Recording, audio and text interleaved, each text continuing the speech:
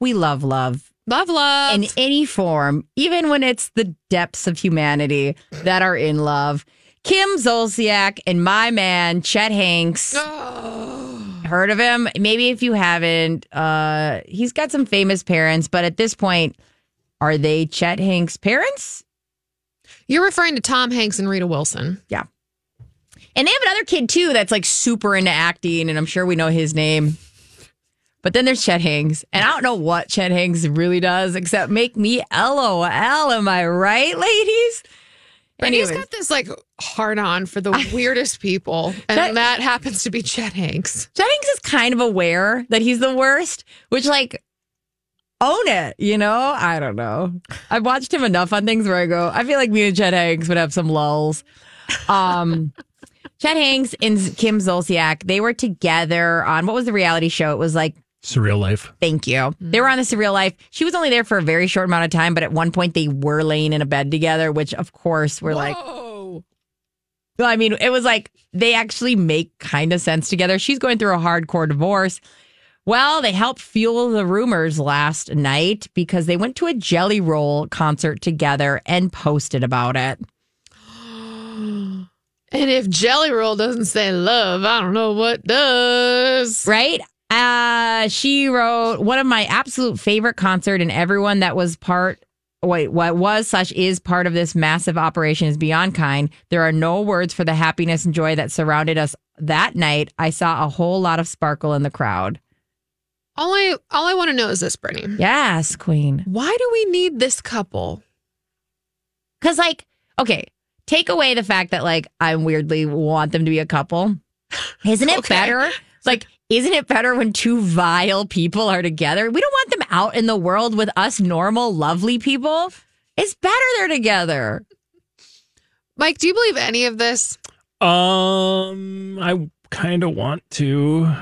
But you don't, do you? I don't. Do we know where this concert took place? I want to say LA, okay. But I may have made that up. I think it's LA. He basically was like, yeah, I'd be willing to move to Nashville or to Atlanta and be closer to try to, like, you know, see where this goes, is where they left things after The Surreal Life. Well, I just want to know what either of them really has going on that's keeping them anywhere. Like, Kim has kids. I get that. Like, yeah, like a bunch. Atlanta, so get that.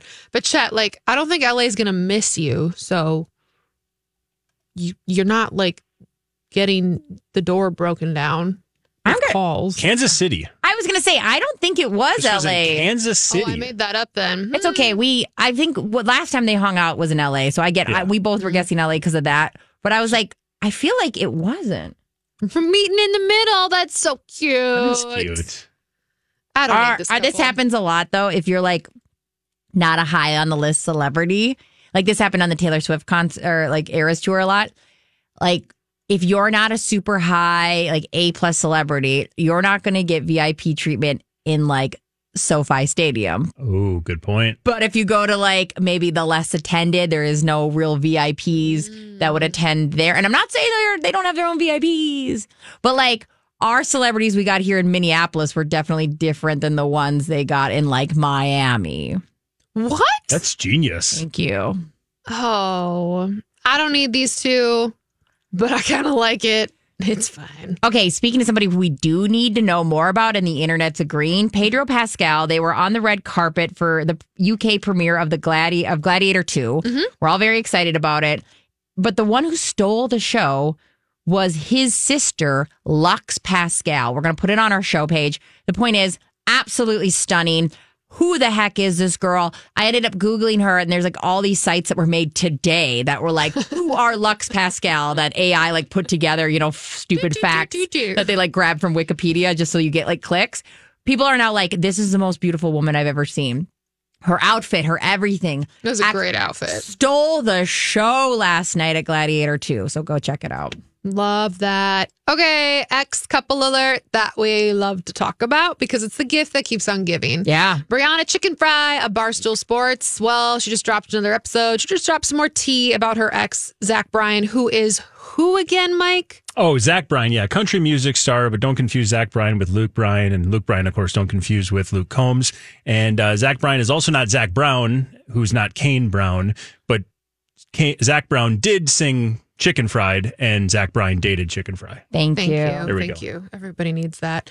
So she basically said, here's the deal. I could say so many worse things about him, but I'm not, because my whole intent of this is not to make people hate him. It's to let other women know, like, hey, this happened to me.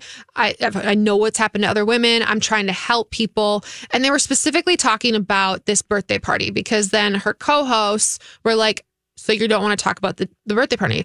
Dave Portnoy was like, I know that the birthday party was epic. And we're all going, what birthday party? Because they talked about this a little on the first one. It was a bonfire where he lost his mind. Like on all of her friends, right? Yeah, like all of her friends and her family, like her aunt. Like she's very close with her family. Her aunt was there, and he like screamed at everybody. She went to bed, woke up to him screaming. And I don't think she even says the extent of what actually happens. Which basically is what she says in this latest tea. She's like, I have so many worse things I could say, but that's like defeating the point of all this. He is still silent.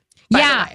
And I think a big part, like she addressed that in this podcast as well, is like people keep going, why is he silent? And so she goes, I have the videos. And so if he wants to say something, if he wants to deny it, I have the videos. And so she's in a real place of like, F around and find out. Like, and all of a sudden he's just like, oh, I'm actually getting my master's in France. Like, nobody cares, bro. Yeah. He is so homely.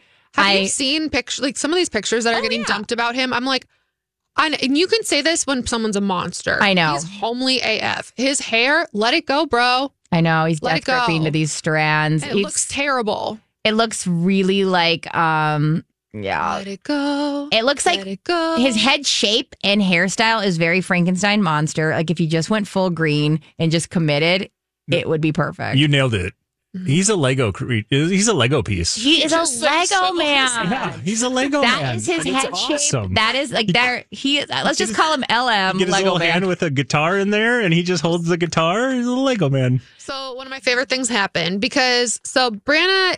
Obviously, Barstool Sports is based in Boston. She's from Boston. And if we know anything about certain cities, like they have their own, and Boston is one of those cities. So the Bruins, their NHL team, had a little shade for Zach Bryan. Listen to this clip and see if you can put it together. Last night we let the liquor talk. Last night we let the liquor talk. So they're literally, the team is going through very random, like weird activities. Like someone's cooking, someone's walking in the store, someone's sharpening their skates, and they're all singing or humming the Morgan Wallen song, Last Night We Let the Liquor Talk, because that was the song she was humming one morning while cooking breakfast that Zach Bryan lost his mind on her about. I'm like, yes, King. Yeah, they have her back for sure.